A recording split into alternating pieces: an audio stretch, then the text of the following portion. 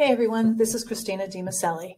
Let's do a quick tutorial on how Google Jamboard and Google Keep can be brainstorming partners. Up in front of us, I have a Jamboard that has been a collaborative brainstorming session. Lots of great ideas have been collected.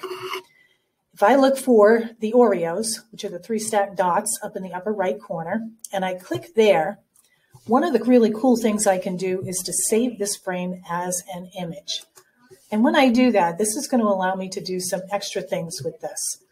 I'm going to save that image. And now let's open up Google Keep.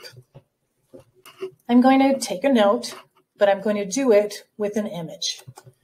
And I'm going to open up the image that I just saved of that Jamboard.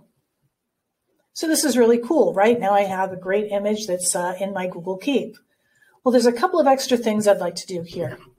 Again, I'm looking for those Oreos, always hungry, and I'm going to grab image text. You may have seen this before, where Keep now grabs all of the text that's in that image and puts it here for you.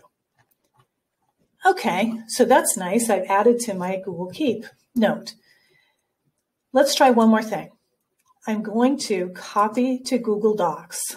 You can see in the bottom left here, it's copying to Google Docs. And when I open that doc, I'm going to have the image and all of the text that I had pulled from that image in a Google Doc.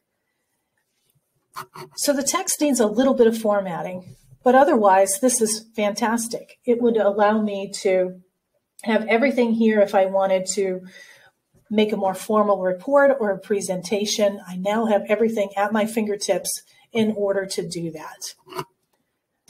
So I hope that helped out and gave you a couple of ideas on how to use Jamboard and Keep as partners together.